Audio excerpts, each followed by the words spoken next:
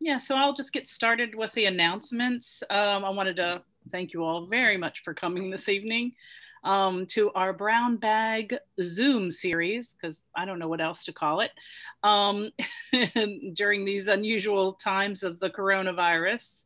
And we look forward to the day that we'll be able to get back and seeing everyone in person, because that is, yeah, we like to be all together.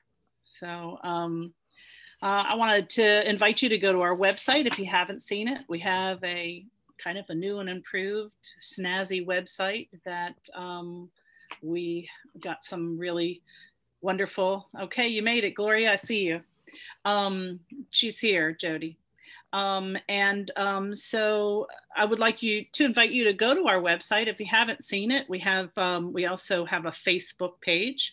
A new feature on our website is that you can pay your membership online. It's PayPal and credit card. It's kind of a nice, handy little thing that we have on there now. And also our membership, the membership goes toward our scholarships. We hand out 4 scholarships a year. We're hoping to also expand that maybe. So we look forward to seeing how that goes this year. It's going to be a little different, we know. Also, with your membership, we have a new addition. We are having an All Together Williamsburg social hour. It's for members only. October 26th from 3 to 4 is our next one. And we get together and talk about whatever is on your mind for the month. And so we look forward to you joining us there too. That link will come to you in an email.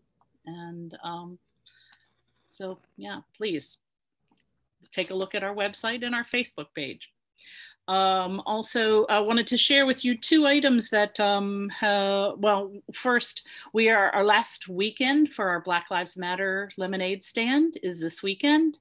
This is our 4th year of doing it.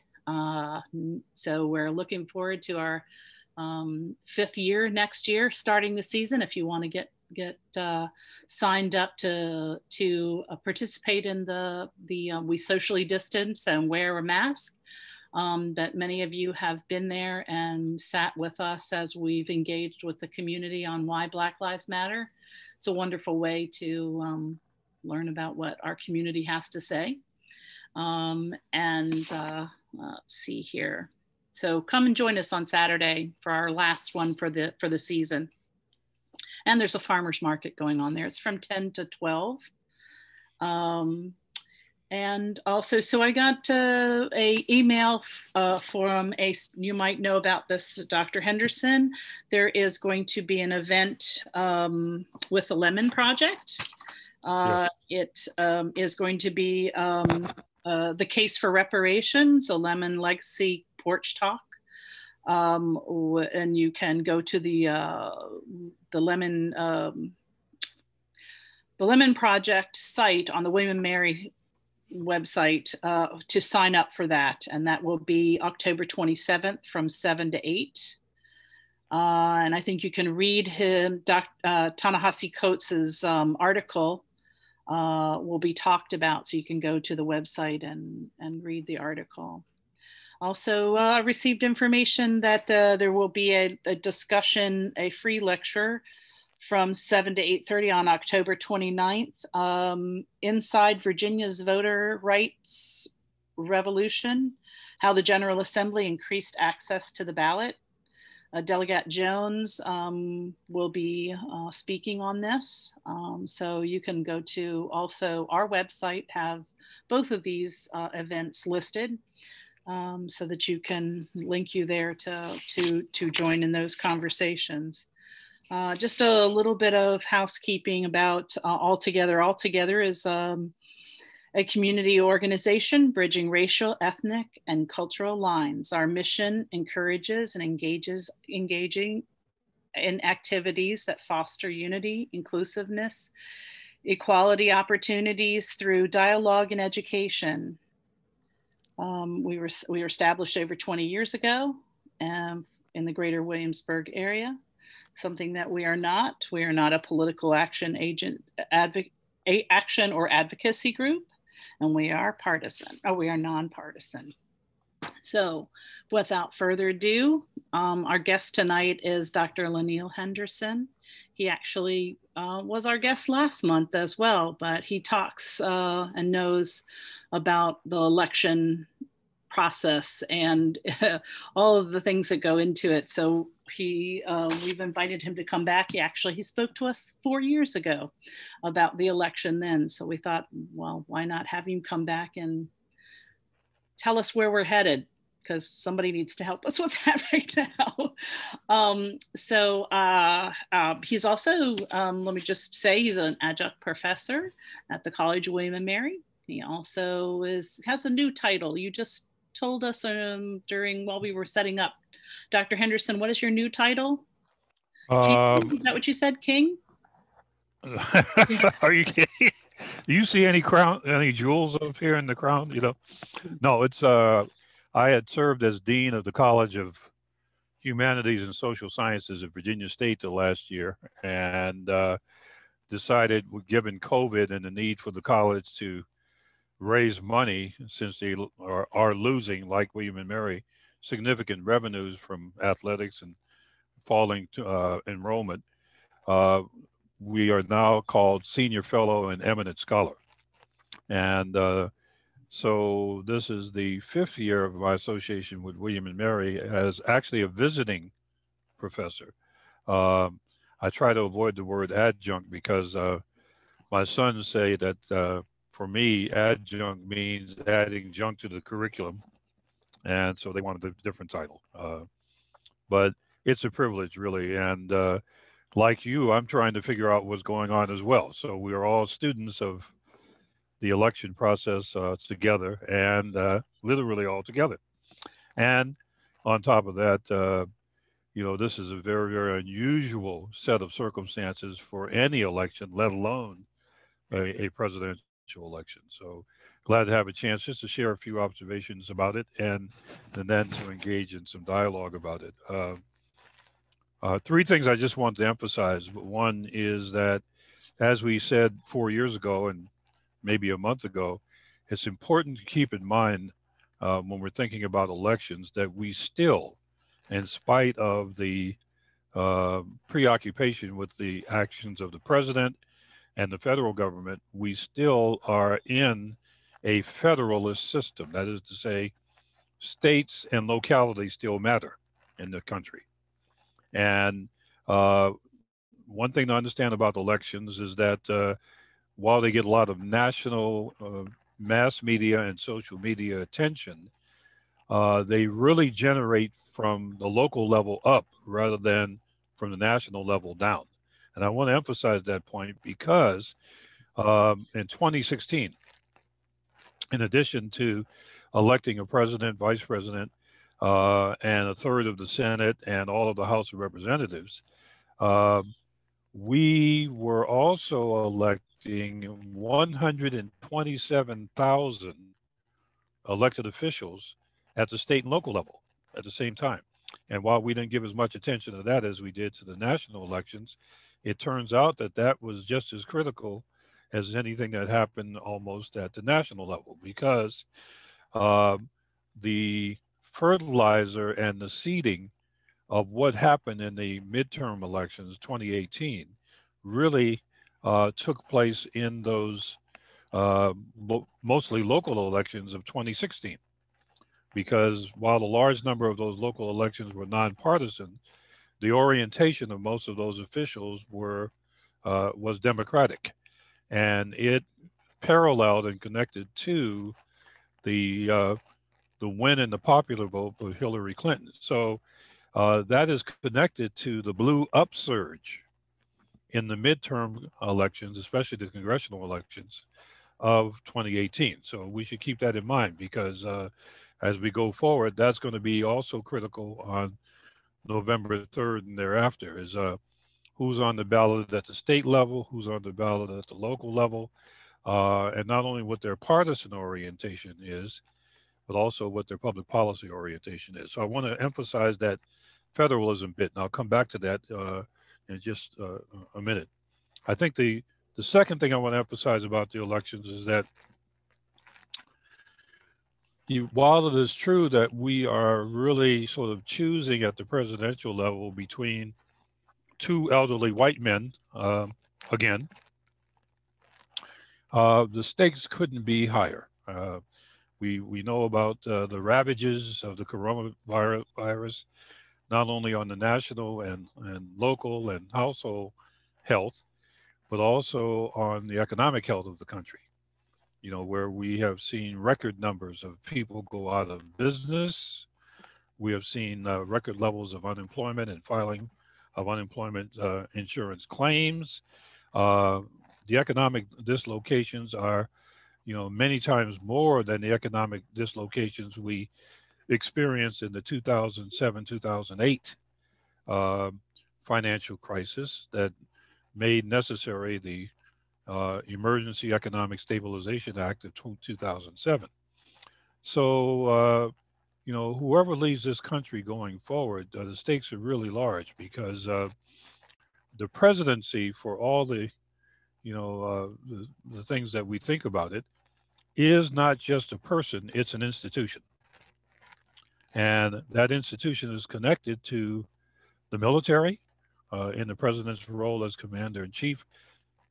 He is the chief public administrator because he presides over a cabinet that you know manages about $3.5 to $4 trillion of budget.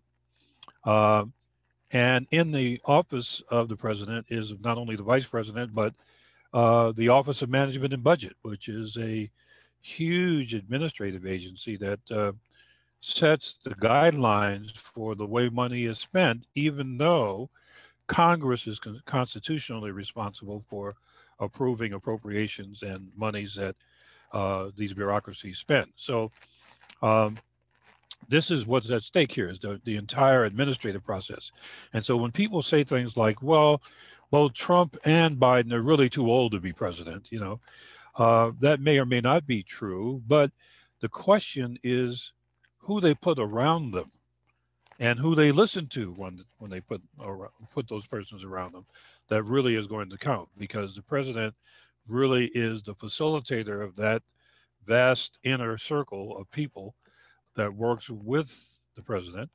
And so the questions that we're raising are the right questions, not only who the vice presidential running mate is going to be, but what the administrative team is going to look like, because this is the team that will carry forward whatever the legislative agenda is going to be that the Congress passes.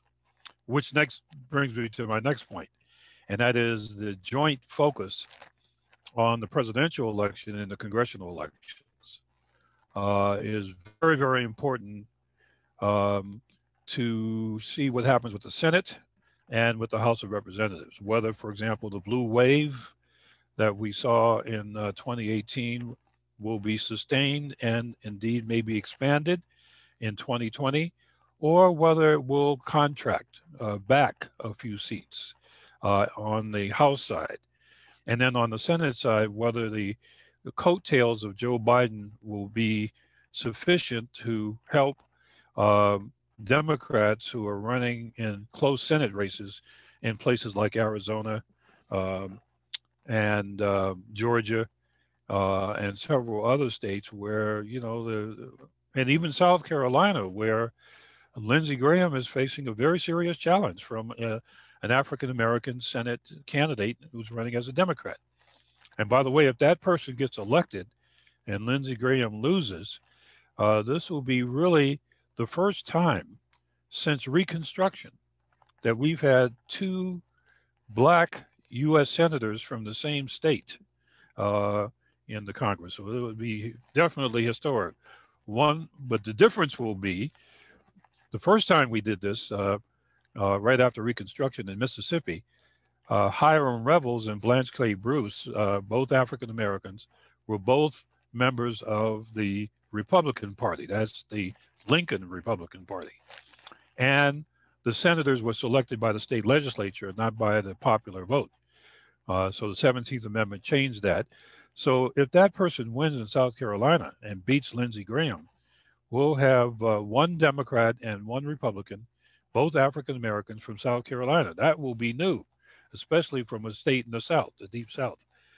So there's that, and then of course everyone is sure that we're going to see a Democrat win in North Carolina, even with his personal scandal, and we're going to see a Democrat win in Arizona, beat McSally, and it's quite possible that we may have two female U.S. senators from Arizona.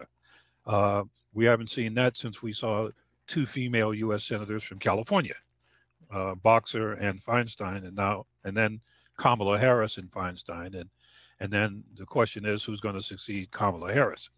So there's a lot going on here. And the reason I emphasize this is that if we are expecting significant forward movement in public policy, we're going to have a less divided Congress than we've had the last 4 years. Quite frankly, I mean, and this is just a perspective from a political scientist that is really not partisan. It just happens to be the way it is. This Congress in the last 4 years has produced very little in the way of legislation. Very little. In the first 2 years, the only thing that they could really say they produced was that Tax Reform Act of 2017 in December, which ended up really putting more of a tax burden on the middle class and relieving the top 1% of income generators in the country. Aside from that, there's no infrastructure legislation. There's no significant shifts in healthcare policy, in spite of all of the controversy and the criticism of Obamacare. There's nothing in the way of big, international developments at the legislative level. There are certainly many international developments at the diplomatic level. So we're really going to need a much more productive Congress that really has a firmer grip on its constitutional responsibilities than the Congress we've seen in the last 4 years. So that depends really upon who wins the Senate. And if the Republicans continue controlling the Senate and the Democrats continue to control the House, we can see the same kind of legislative stalemate that we've seen, especially in the last 2 years, where one is swinging radically to the left and the other one is continuing to be radically to the right, and nothing's happening in the middle. The other thing I would just sort of emphasize here about the election is the fate of moderate Republicans and Democrats. And the reason I say it that way is that since Ronald Reagan, the moderate core or the moderate group in the Republican Party has all but disappeared, leaving the party really in the hands of extremes. And this is important because the moderates were kind of a brake on the Republican Party when it swung too far in either direction, either too far to the left or too far to the right. You'll recall that when Ronald Reagan, quite reluctantly, it turns out, ran in his first term in the 1980 elections, he reluctantly selected George Bush. And I say reluctantly because Bush was not his first choice. His first choice was actually Gerald Ford. But Ford had been the interim president after Nixon resigned on August 9th of 1974, and he didn't want to be second fiddle on the Reagan ticket. But you'll remember that Bush was really a moderate Republican at the time that he served in the House, and at the time he was the CIA director and ambassador to China and so on, and he had to swing to the right to be on the Reagan ticket. And so when Reagan ran again in 1984, and then he dominated the platform of the Republican Party. So it was now far right, supply side economics, you'll recall, strong on defense, strong on law and order. So when Bush runs, in 1990, he really is he's really running on a Reagan platform. He had to sort of surrender his moderate side in order to stay in a leadership position in the party.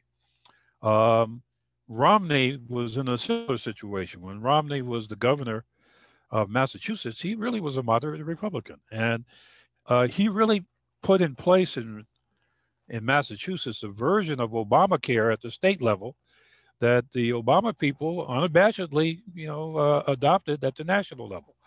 Uh, and by the way, just a little footnote about Obamacare, that's really a misnomer because what Obama really wanted in his health care bill is not eventually what was passed on May 30th of 2010, because the Republican-controlled Congress, would not allow a public option, and that's how we got the healthcare insurance exchanges. Um, and so, what I'm trying to say here is that one of the things we want to see is that for both parties, not just the Republicans, but starting with the Republicans, we need to see the revival of the moderate group in the Republican Party, because I think without them, you they were susceptible to a Trump type takeover.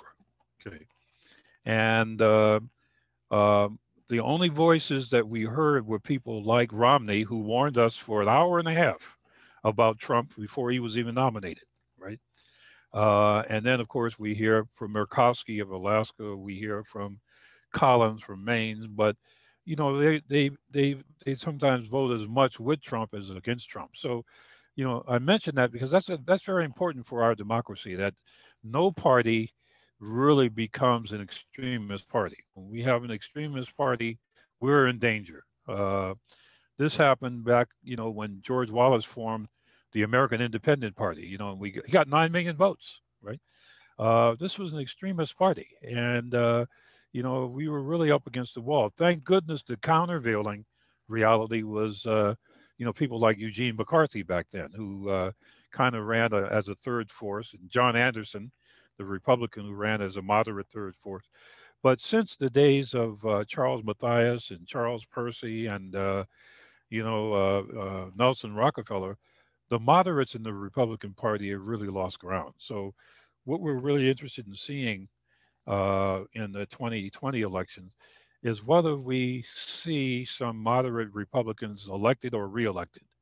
Um, and if we don't see that, whether we see some Democrats, even some of those who are sort of in the center of the Democratic Party, elected, because if we don't, we're going to be a bipolar um, sort of political reality, and it's the same danger we'll have when people have bipolar disorder. They're manic on the one side and depressive on the other. So we have that. So I just wanted to throw those things out. Now, also we have to keep in mind that for all of the problems that we've had with COVID and the census, this is a census year. And the other thing that we'll be looking forward to is how the eventual census results will alter the electoral map. This is important because right now, California has 55 electoral votes, Texas has 38, New York and Florida are tied at 29. This all could shift as a result of reapportionment following the 2020 census. And of course, the other thing we'll be looking to see, there are two other sub trends to look at that have electoral and public policy significance. One is we expect the non-white population of citizens to be even larger than it is now. So we expect somewhere between 53 and 57 million Hispanics in a population that'll be about 344 million. We expect nearly 50 million African Americans, a big upswing in the number of Asian Americans, both in the number of countries they come from and their absolute numbers. And when we put all that together with the fact that they're concentrating in certain states, that can change electoral dynamics very, very significantly. So we'll look for that. And then the other thing we're looking at, folks, is the old central city suburban divides. Because right now, of course, in the state of Virginia, our biggest jurisdiction in terms of population at the county level is Fairfax County with over 1 million people. And our biggest municipality is Virginia Beach, a little over 400,000. And it's not just the size of those jurisdictions that's important, it's the size of the metropolis around them. Because one of the things that we're seeing is that when it comes to issues of race and immigration, that where people live, whether they're in a core city or a suburb, makes a difference. Suburbs and cities still do not cooperate with each other very well, even when they have mutual interests in mind. So when I look at Northern Virginia, for example, I look at the District of Columbia, whose population will increase thanks to gentrification, and whose population, ironically and somewhat paradoxically, will become majority white again, right? Because African Americans can't afford to live there. Kind of like where I grew up in San Francisco. I don't think even rich people can afford to live in San Francisco, So where are they going? They're leaving for more moderate, cost of living jurisdictions that are near where they used to live. In the case of Washington, D.C., it's Prince George's County and a little bit of Arlington County, but mostly Prince George's County. But immigrants, interestingly enough, are popping up in significant numbers, naturalized in the suburbs. So many of you know who hang out in Northern Virginia. All you got to do is drive along Columbia Pike or Wilson Boulevard, and you drive through Little Saigon. You drive through Little Addis Ababa. These are the concentrations of non-white people who are usually second generation immigrants who are naturalized, who will be voting. Some of them will be voting for the first time in this election. This is going to be interesting, And we haven't talked a lot about the immigrant vote or the former immigrant vote or the newly naturalized American citizen vote. But that's important because those numbers are going to increase. The other thing about the census to keep in mind is that usually after a census, we redraw not only the political maps for reapportionment and redistricting, but we redraw the statistical maps.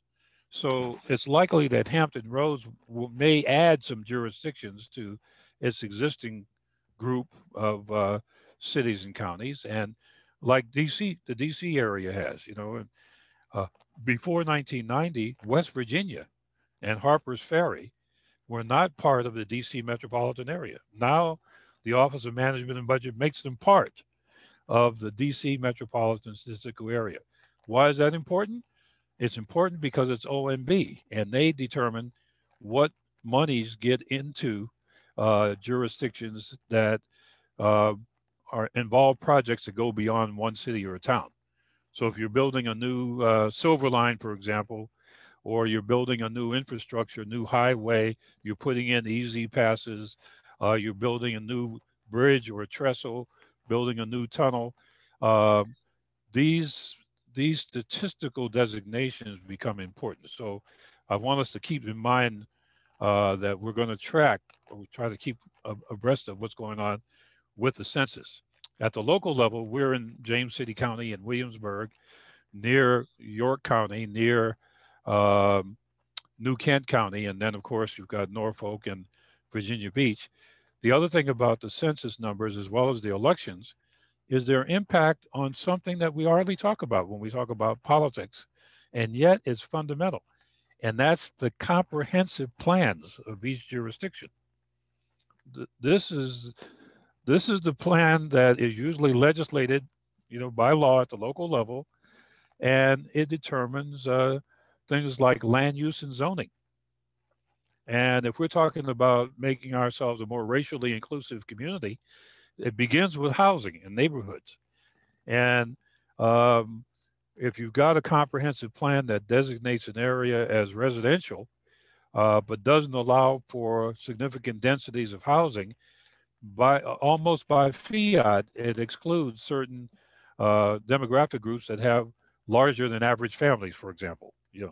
So all of these things are interconnected to both the electoral process and the public policy process. So I'm sorry to go on for so long there, but I just wanted to get those few little points in and then stop at this moment, and we can fight about whatever you want to fight about.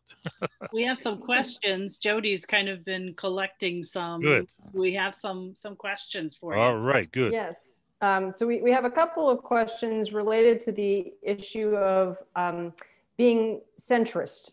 So what does it mean? What is a moderate Republican? And also what does it mean for either a candidate or an individual citizen to identify as neither left nor right, but as independent or somehow in the center?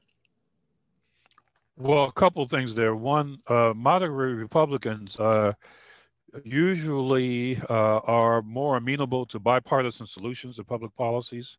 They are not as restrained about the role of government as the more extreme wing of the party is. They are more fiscally progressive. They don't mind spending money through the federal government in order to stabilize an industry or in order to support a group that needs economic support. So that distinguishes them from the further right portions of the party. They're not as religiously conservative as the right wing of the party, and that's a little problematic because Catholic conservatism and Baptist conservatism and Pentecostal conservatism are not all the same thing. And so I always ask myself, having been raised in the Catholic Church, and not sure whether that's R-A-I-S-E-D or R-A-Z-E-D, but anyway, what would Jesus think about all of this?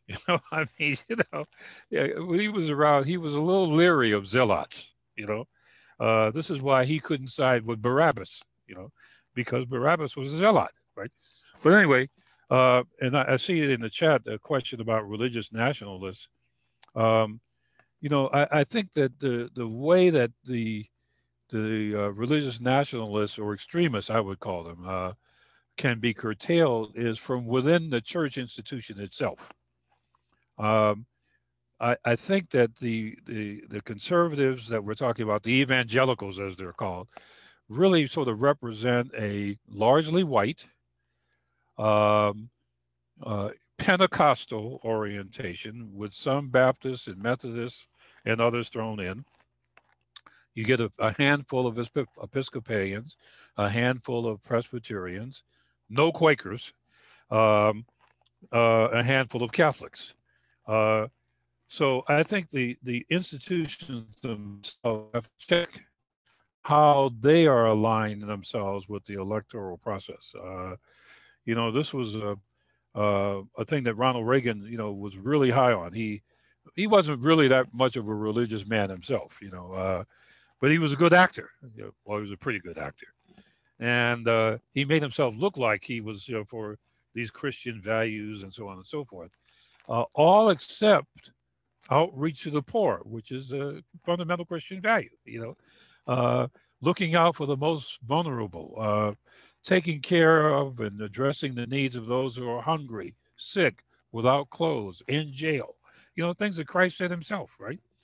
Well, so I think we heard just this week, the Tidewater, I think they're the Tidewater Baptist Convention chose not to formally endorse any candidate, but they criticized President Trump for any number of things that he's done and not done, but also for his sort of distortion of what Christian values are all about, and so I think the reform has to come from the inside. I was quite frankly heartened to hear that Pope Francis this week had said, look, he was supporting civil unions in the gay community. That's a huge development in the Catholic Church, I can tell you. I mean, because, talk about conservatism on these matters.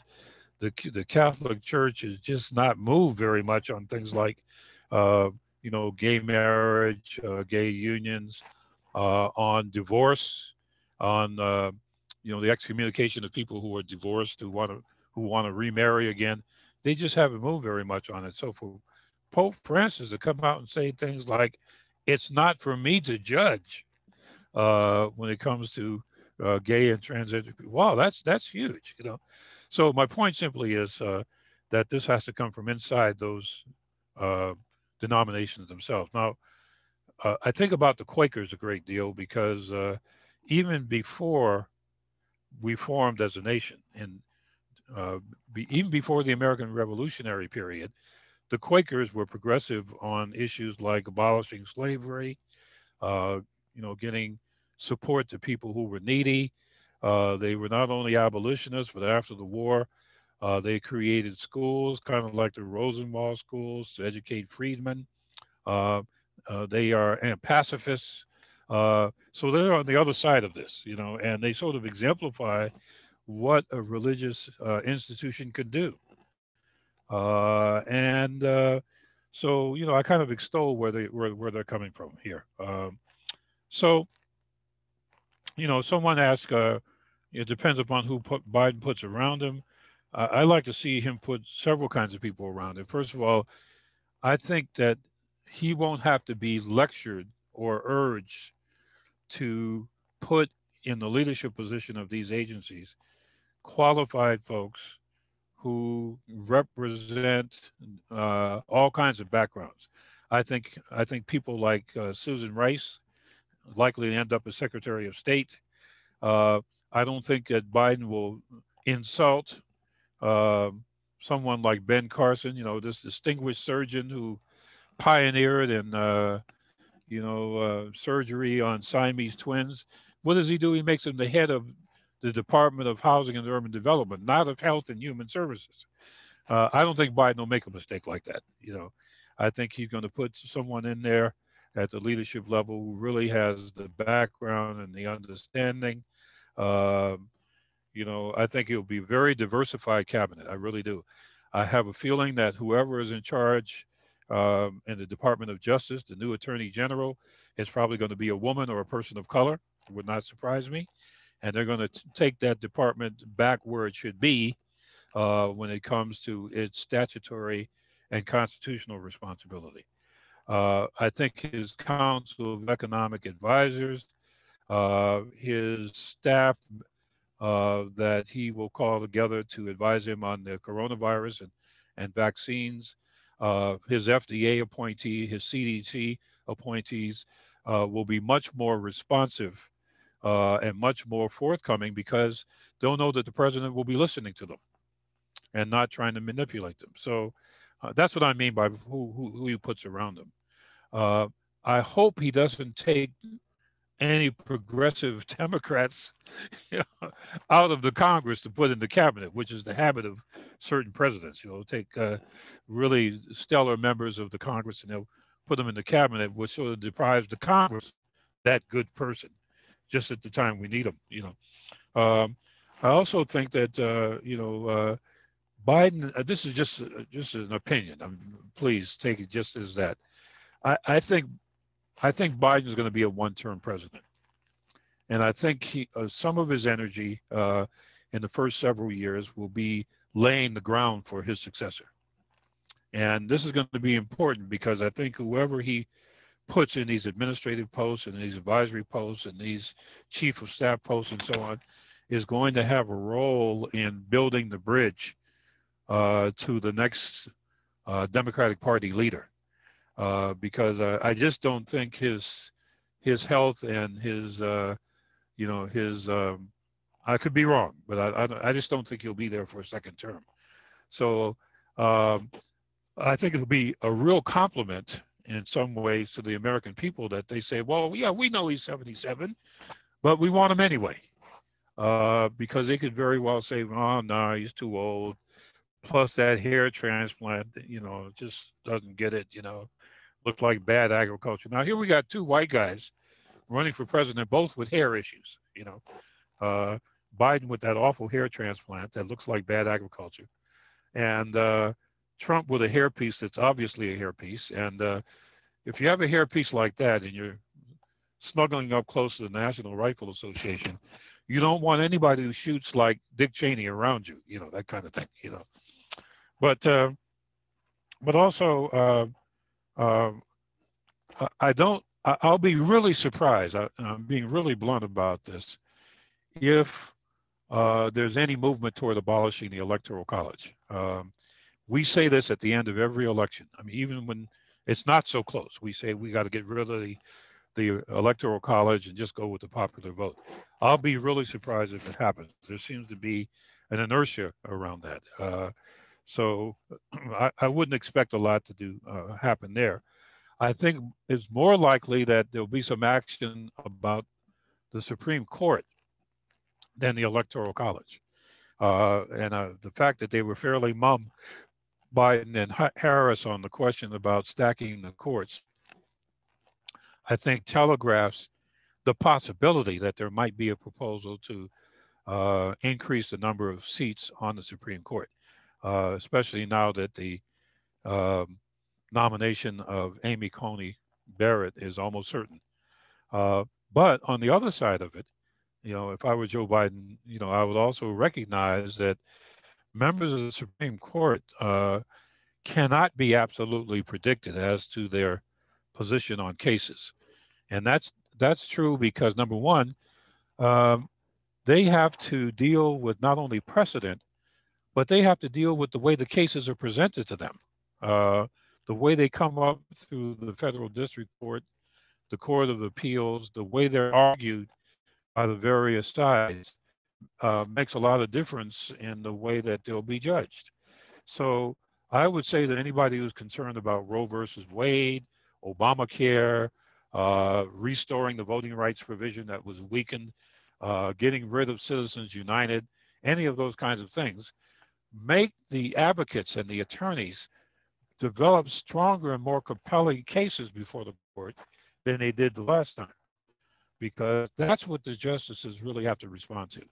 And looking back over the last 30 years of the court's actions, we've been surprised that people like Sandra Day O'Connor, who was appointed by a conservative president, ended up being a key moderate force on the course. The only non-surprise was Clarence Thomas. We just knew he wasn't going to do anything that really was significant. And, personally to me, his appointment was a major insult to Thurgood Marshall. It really was, among other things, But other than that, look already, Neil Gorsuch has surprised everybody by voting with Chief Justice Roberts on the discrimination case against transgender people, expanding the application of the Civil Rights Act and Title IX.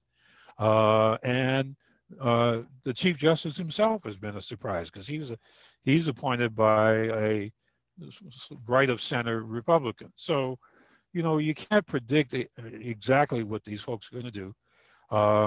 And so there's an argument for not messing with the courts here and just making sure that when you get these cases into the federal district court and the Court of Appeals, that you're as strong as possible on your side of whatever the case is. Now, the other side of this, of course, is that Trump has been successful in getting confirmed a very significant number of justices at the federal district court level and Court of Appeals level who are quite conservative.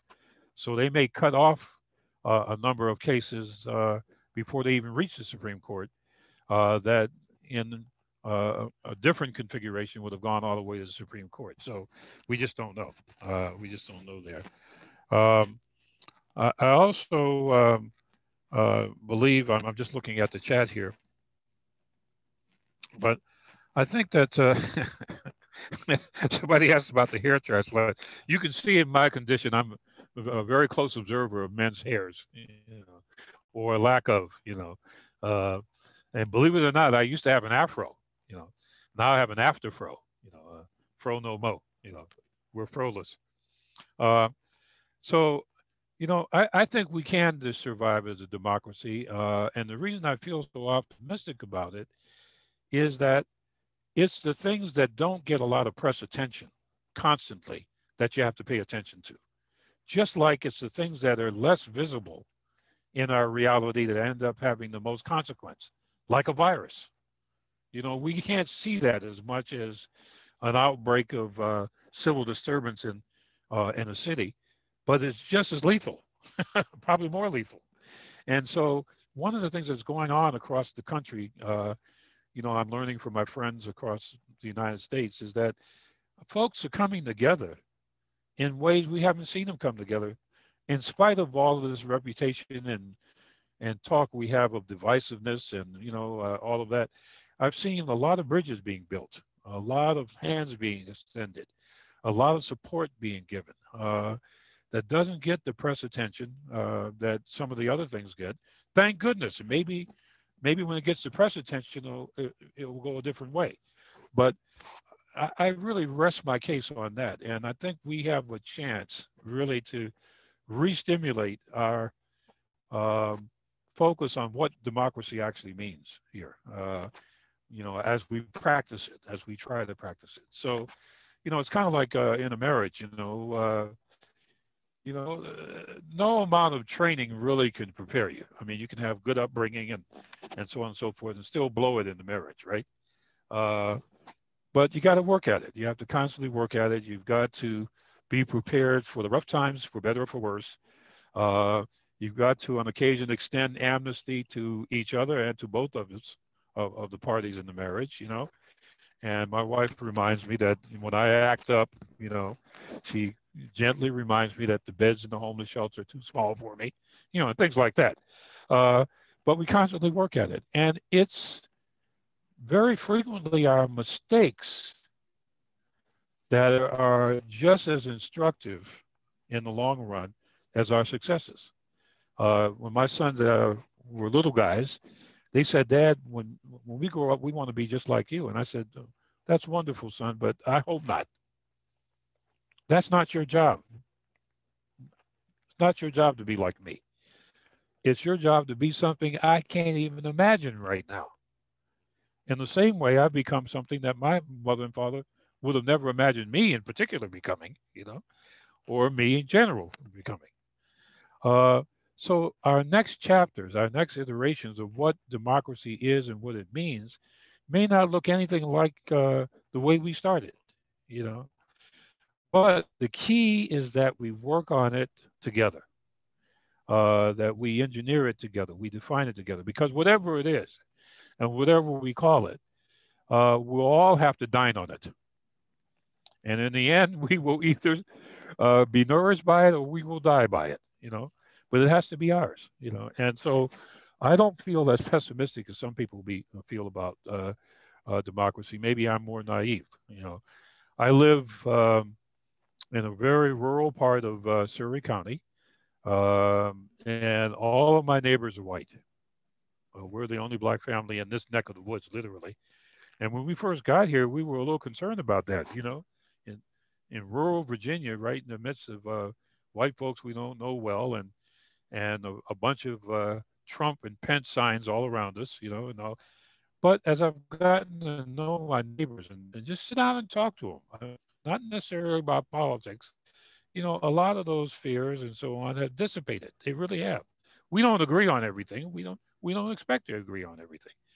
But that's where it starts. And I think the former Speaker of the House, Tip O'Neill, said something very profound about American politics. He said, fundamentally, all politics is local. So whatever you do at the local level really sort of starts the show. And it ends the show, too. So I'm seeing a lot of things happening at the grassroots level across the country. Those elected officials who are serving in cities and counties and townships and villages, they count. And the way they translate what's going on at the state level and then at the federal level makes all the difference in the way we actually see, feel, and experience public policy. You know, on the other side of it, the electoral process starts from the local level, doesn't it? I mean, county registrars of voters, election judges, you know, the people have to, the candidates have to get a certain number of delegates at the state level, which means they have to, you know, get them at the local levels first. I'm glad we're constructed that way rather than having a national Politburo or something select the candidates who are going to run at the local levels and at the municipal levels. So I'm hoping that one of the things we're going to do is we've been talking about what's going to happen to Roe versus Wade and what's going to happen to Obamacare. What I want to know is what's going to happen to the Citizens United versus the Federal Elections Commission case of 10 years ago. What's going to happen to the, the Shelby versus Hull case, which eviscerated an important part of the Voting Rights Act? That's what I want to know on the part of the courts. And we can't wait for the justices. We have to bring the cases to the justices, because of the way our court system works, the switch doesn't get turned on until a citizen files a complaint, files a grievance, and starts the process. And I'd much rather see us focus on that than some of the things that we've talked about in the other realm. I'm sorry.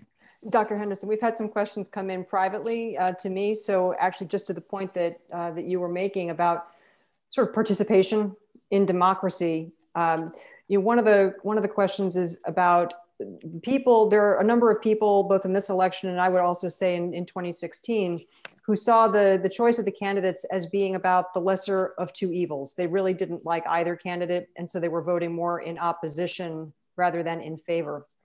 And whether or not it's true that the candidates are actually safe or evil or whatnot,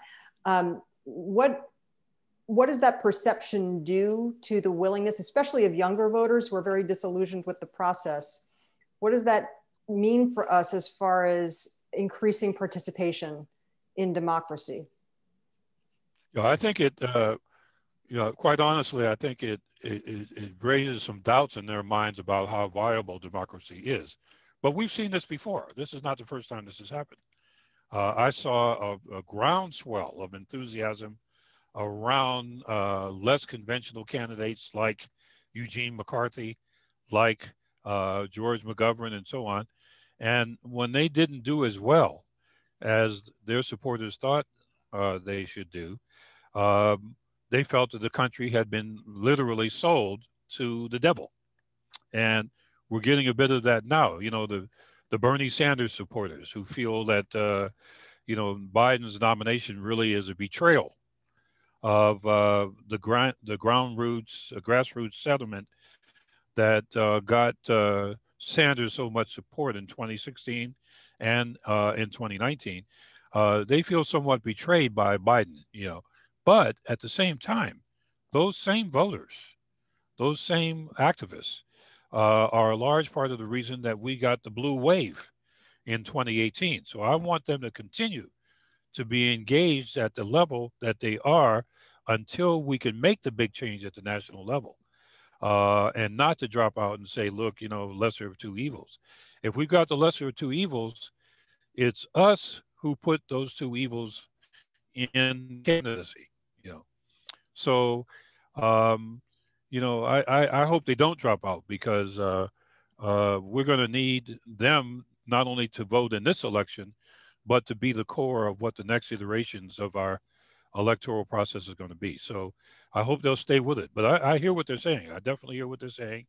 And I also think that the coalitions are likely to be redrawn after this election. They really are.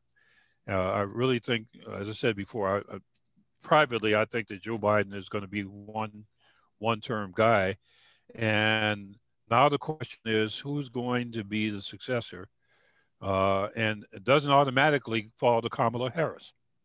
So it's quite possible that, since Sanders is up in age too, he may actually bless or designate a successor to him that these folks can rally around. It might be, Ocasio Cortez, or it might be Ayanna Pressley. It could be Karen Bass. I mean, we there are a number of folks that are out there.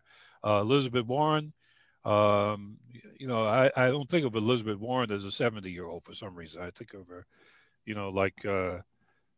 you know, that movie, My Cousin Vinny, she's one of the two Utes, you know. Uh, I would say to that group, don't be disillusioned. Don't drop out yet. There's still work to do. You have made some impression and some impact on the process so far. It's not as much as you'd like to make at this point, but I think the chapters are still being written, so keep writing. Thank you. A number of people have raised questions about Biden's history with the Black community, and of course, Kamala Harris's history as a prosecutor and what that has done to the Black community in California. So what do you think of allegations made against them and about Biden's ability to meet the needs of the Black community?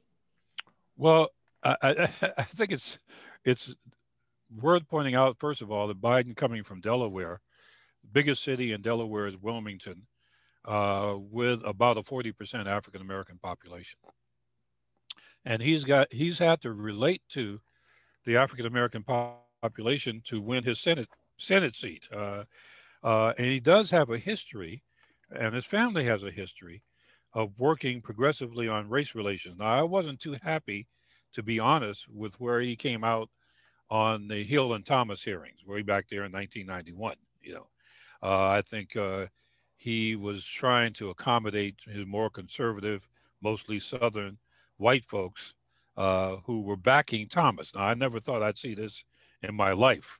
White segregationists supporting a Black man with a white wife to be on the Supreme Court. But I wasn't too happy with that. I wasn't too happy with his posture on the crime bill of the 1990s, because he and Clinton, I think, sold us on that one. But I think in the main, on the larger level, he has been very progressive on the issue of race relations. And let us not forget that in this primary, what turned the corner for him was the support of African Americans, especially in South Carolina, led by Jim Clyburn. Okay, and Biden hasn't forgotten that. I mean, he knows that. He's very well aware, and I think he's also, learned something from his exchanges with Kamala Harris when she was running for the presidency, and she confronted him directly. Now, on Kamala, I remember Kamala Harris when I was teaching at Howard University. I remember her as an undergraduate student as being very ambitious, very bright, very sharp, dynamic, absolutely stunningly beautiful, and so on and so forth. I remember that like it was yesterday. And having grown up in the San Francisco Bay Area, she was actually born in Oakland, but moved to San Francisco. And nobody expected her to beat the incumbent district attorney in San Francisco. This guy was like an institution. And she's very, very good. She's very clever. She's up on the issues. And she said, look, what you have to understand here is that, it's not too often that people of color are in the prosecutorial position. They're usually, having to get a public defender, right? I wanted to run because I thought I could make a difference in the way and how people were convicted. I could be fair. And she actually did institute some significant reforms in San Francisco when it came to decriminalizing certain kinds of things, police surveillance. She prosecuted 2 or 3 pretty high profile police brutality cases, which she doesn't get a lot of credit for. So she was actually much more progressive than she's characterized. Now, I think when she became Attorney General of California, now you're dealing with a bigger fish pond here with more conservative elements in it. And I think she did some things, quite frankly, in the Attorney General's position I had some issues with, but in the main, she was a reform Attorney General. And particularly on immigration issues, which she, of course, would be sensitive to, with a father who was from Jamaica and a mother who was from India. So I think in a way her prosecutorial background might actually be an advantage here, because she knows how to make a case and she knows how to challenge folks. And I think in order to make public policy, even as a vice president, you're going to have to challenge a few people. You're going to have to rub a few people the wrong way. You're going to have to make a case, collect the evidence, deal with the data. And I think she's able to do that. So while I have some misgivings about some of the things that she's done, I think in the main, she was the right choice for Biden. And I think she will be an effective vice president if elected. We have another question related to the US Census. And the Census Bureau this year implemented a new policy of differential privacy, which changes the nature of the data that sub-entities, the states, will get back from the census once it's completed. Do you have any thoughts about what the likely impact of that will be on funding allocations at the lower levels? Yeah, I got big problems with that one because I think it will adversely affect funding allocations. So and can you explain what it is a little bit more too, for people who don't know that? Well, I think part of the deal here is what kind of data the Census Bureau can collect in the first place, and who it can distribute it to, and under what circumstances, and with what discretion. That's the issue here. And I think since census has been conducted since 1790, it's always been thought of as something that would be at the information level totally in the public domain. That is to say, whatever we collect, any American should know in collective terms what it says. I think a lot of the privacy issues here have to do with any chance of isolating or identifying people by individual identity or household identity, that kind of thing. That we have to protect against. But the rest of the data should be available to any jurisdiction or to any public user that is mandated to serve the public. So that's all 50 states, all 91,000 local governments, federal agencies, et cetera, should have these data. There is no suggestion that the data is going to be used in some way for criminal purposes, because this is a civil operation. So I think the concern was that the data might fall in the hands of law enforcement and criminal justice agencies who might inappropriately use it. Kind of like the concern we had after 9/11 with the passage of the First and Second Patriot Acts, and the concern that we were compromising civil liberties, looking for terrorists, that kind of thing. So I think the issue here is that the Census Bureau cannot really say to any jurisdiction that has a public mandate, we're going to give you this data, but we're not going to give you this data. I think all of the data that they need should be made available to them, and that's important because they have decisions they have to make based upon the best census and evidence that they can collect and examine. So I have a little problem when the Census Bureau does that. But remember that the Census Bureau is in the Commerce Department, right? And the Commerce Department is headed currently by a secretary who's a Trump appointee.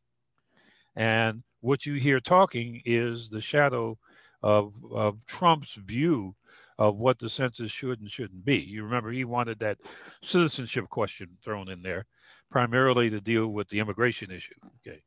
Well, these were just ways of sort of subverting the purpose of the census, which really is to serve the public. It's not really to isolate your political enemies, And so I think what we're going to see if Biden is elected, we'll probably get a change in that orientation. We're going to get a change in the leadership of the Census Bureau, and with that will come a change in that orientation. And by the way, this is not only happening with the census, but the other way that Virginians are affected right now is that the head of the National Endowment for the Humanities is trying to hold back money to be allocated to the Virginia Humanities because they didn't like an article that one member of the board wrote, an op-ed piece giving her own personal opinion.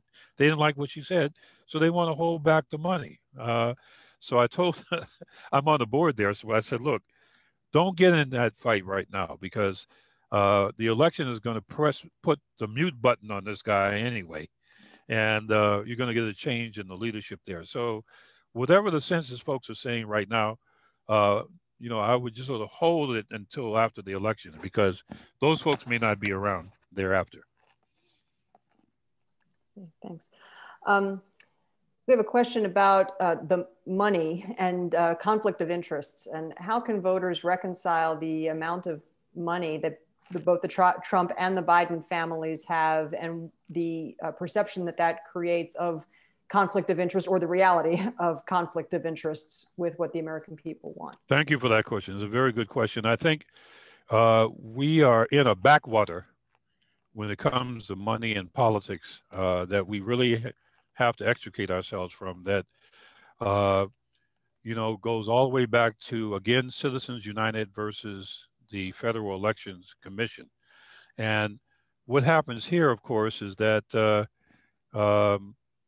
after Watergate in 1974, Congress passes the Federal Elections Reform Act, which puts in place things like the requirement, if you're running for president or vice president, to disclose all of the sources of your personal income and to disclose all of the sources of your campaign income on the public record, to be managed by and made available through the Federal Elections Commission. This was in the name of transparency, right? And what essentially happens with Citizens United is, because a candidate threatened to write a story about a candidate here, this case goes to court on a First Amendment basis, and it takes the caps off of the amount of money that can be contributed to a political action committee or an institution supporting, not the candidate directly, but an institution supporting the candidate. Completely takes the caps off. So this enabled Donald Trump, for example, to literally buy the Republican primary in 2016. He needed some more money from the Republican National Committee going into the general election, but he essentially bought the primary. So for him to complain that somehow his opponents are buying elections and so on is a little duplicitous, But on the other side of it, Biden is ironically outracing Trump in campaign contributions, in some places by a 2-to-1 margin. And I think that's very dangerous. I mean, it's a very dangerous thing when you do this, especially when a lot of the money is not coming from the Bernie Sanders sort of $20, $25, $27 a person contribution, but it's coming from large institutions that have sort of institutional stakes in the elections. Not just corporations, but corporate trade organizations. That's different, not just individuals with a lot of money, but individuals whose institutions have a lot of money. So Warren Buffett's putting his stuff in through his, Berkshire Hathaway institution. We're seeing the pharmas and the National Manufacturing Association and the Chamber of Commerce put in record amount of money behind these candidates. And I think that's really a very dangerous thing. That, speaking about dangers to democracy, when contributions to political campaigns get beyond the average contribution a household would make, we're really in the danger zone here of literally selling our elections to the highest bidder. And that, I think, is going to have to be addressed going forward, hopefully by the Congress, if not by the courts. This question relates to what you said earlier regarding the census and the waiting for the election and possibly having the agency will change its policy on that. There was an article recently about how a lot of the federal agencies are scrambling right now to cement regulations and rules that will establish Trump's legacy before the election or before he's out of office. So how easy or difficult is it for these federal agencies to change rules or regulations that their predecessors have put in place? That's a good one. I'm glad you raised that, because a lot of people don't realize that once you enact a piece of legislation, the legislation does three things. It establishes the purpose or direction of the legislation. It designates an administrative agency to carry it out, and it appropriates money for that agency to do its work. The strange thing about Trump is, and the Congress that served during the Trump presidency, is that they haven't produced that much legislation. And therefore, they haven't created many new administrative agencies who can then write rules and regulations there. So they've had to rely on the existing agencies to shift the rules and regulations that they've written. I think what's going to happen here is that, yes, they're going to try to load these up before they leave office. But remember that these rules and regulations have to be vetted by the public. You know, you have to publish them in the Federal Register. You've got 30 to 120 days to comment on them, et cetera. And I think what's going to happen is there's going to be a rush of interest groups and individuals coming in if Biden gets elected, trying to either support or to eliminate the new rules that Trump tried to put through before he got out. I think that's what's going to happen there. I think the regulatory postures of key big regulatory agencies like the EPA and the Federal Food and Drug Administration, Federal Trade Commission, Federal Communications Commission, with new appointees to those commissions, those rules and regulations that Trump put in place are likely to be reversed in the same way that Trump tried to reverse those that came about during the Obama administration. So I think he may try to stack all of these rules in his direction to create a legacy. And it may take a while to unravel this and to unwind what he's doing. But I don't think it's going to get very far. Number one, because he didn't lay with the Congress too much of a legislative foundation for these regulations. And two, because a lot of the regulatory actions that he's taken really have come through the appointment of his people in these regulatory agencies. And I think the Biden and Harris campaign will change that entire leadership structure. And they're going to go about trying to change those rules back. You know, like, for example, the net neutrality rules in the Federal Communications Commission. You know, you're going to get a new chair of the Federal Communications Commission. And that's probably going to change those rules back to a posture they were approximately before. I think we're going to see the restoration, if Biden and Harris get elected, of a lot of EPA rules that have been relaxed or eliminated, especially those that have to do with maximum daily loadings of pollutions in the Chesapeake Bay, things that have to do with air quality, soil quality, water quality. I think, you know, Biden and Harris will probably rejoin the Paris Accords, which will, you know, will attempt to cap greenhouse gas emissions and, you know, do something different with carbon credits than the Trump administration was trying to do. So I don't think we're going to go back to, and Trump wasn't successful really in taking us back to a fossil fuel regime, for example, simply because so much had changed in the other direction that he wasn't able to reverse it. And we had slowed down industry production in those areas a great deal. So whether he likes it or not, I don't think that coal is going to be and natural gas are going to be the same centerpiece of his energy program as we'll see with Biden and Harris. One thing that may go forward with Biden and Harris, they'll have to do it carefully, of course, is fracking. You know, because that's made the U.S. again the top natural gas producer in the world. You know, so it's not going to be easy to reverse that. But coal, I think, you know, is not going to come back. I think there'll be some reconsideration of nuclear power. We have 2 nuclear power plants in our region, and one in Surrey and one in North Anna.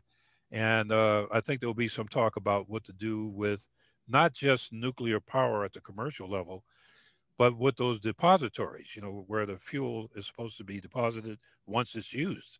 We still don't have a permanent repository. The last one we had is out in the Yucca Mountains in Nevada, and it's still not permanent. And now we are disposing of the nuclear waste of other countries. Italy has been shipping nuclear waste over to us because they don't have a repository, and we're putting it out there in Clive, Utah. You know, so all of this I think is going to change significantly if Trump is not reelected. Okay. We have one last question in the chat. Last night, Joe Biden closed the debate with a message about compassion and unity, which for a lot of progressives, that sounded very reasonable and very encouraging. Can you describe, in your opinion, what is it about Trump that appeals to voters who are supporting him? Well, a nice, easy question to close out the night. Yeah, I was going to say that's like me trying to second guess Beelzebub, you know. But I think there are a number of things, and this is just a perspective. Okay. First of all, I think his when he says "Make America Great Again," the dog whistle there is really to make America white again. You know, and they see this non-white population surge coming, and they believe that this is going to be the end of their hegemony, economically and politically, and they're resisting it as much as possible. And there are a lot of folks who benefit from the old white hegemony regime that we have, who want Trump to stay there for that reason, as a bulwark against that kind of movement. Also, that he talks tough in ways they like for him to talk tough. When it comes to foreign leaders, you know, he tells NATO, "You either pay your share or we're pulling out." He calls Kim Jong-un Little Rocket Man, and goes over and right to his face, you know, confronts him about the rockets. You know, he says to the Mexicans, "You're a bunch of rapists that shouldn't be coming across the border."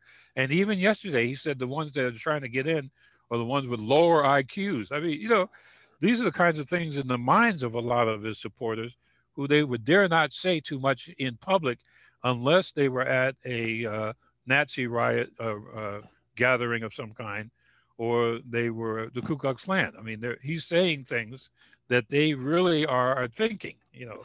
So that appealed. And then the group that I have the most trouble with, of course, is the Christian right, because I think everything I understand, which is weak, about the Old and New Testament, I don't think this in any way resembles Christ's message.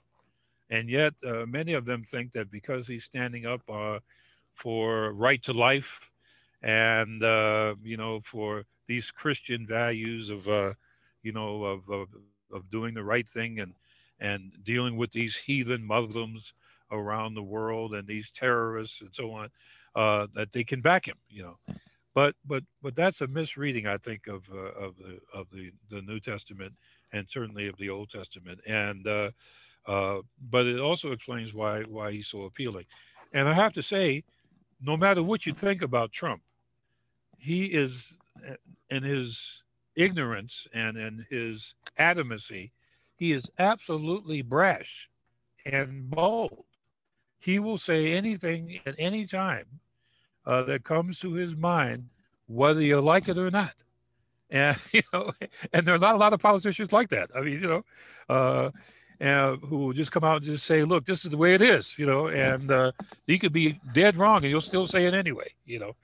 So, and then he says some things that is absolutely ludicrous. Like, for example, when he was under scrutiny for the Stormy Daniels situation there, he claimed that he couldn't have done it because during the 2016 primaries, Mario Rubio said his hands were too small, you know, things like this, you know.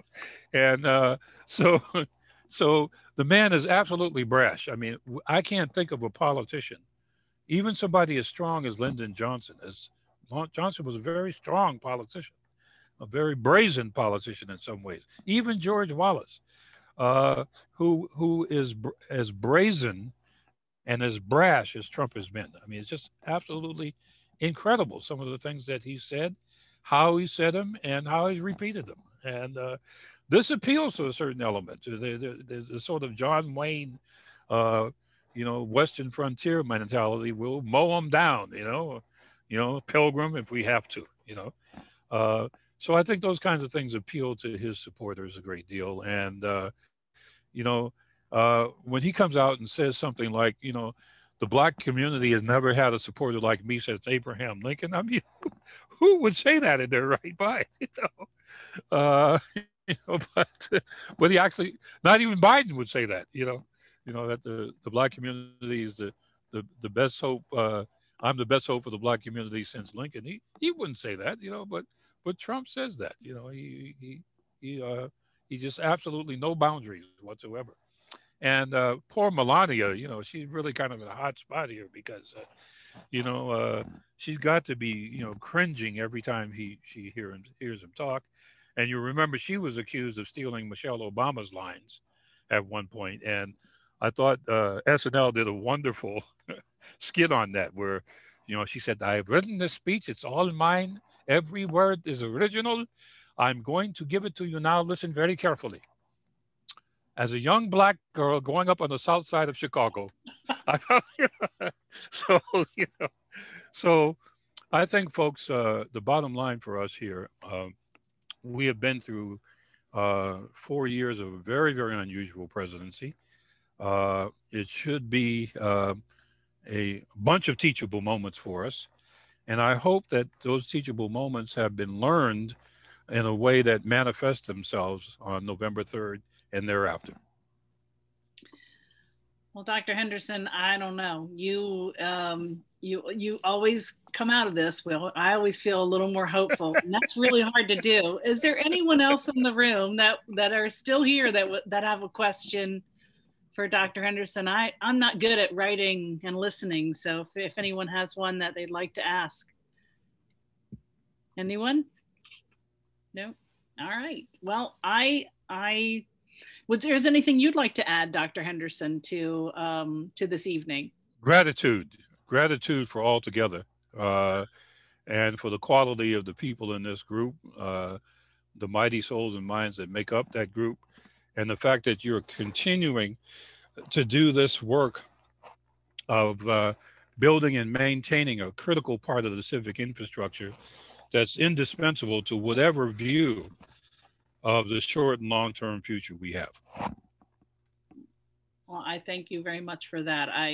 There's still some people left that are on our board. Y'all can wave your hands.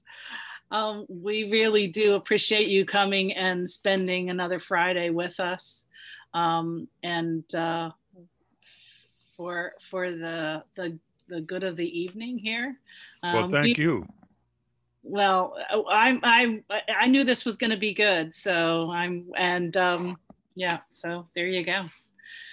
We really appreciate it, and thank everyone for spending the evening with us. Go get something to eat. Go get a snack, glass of wine. Absolutely.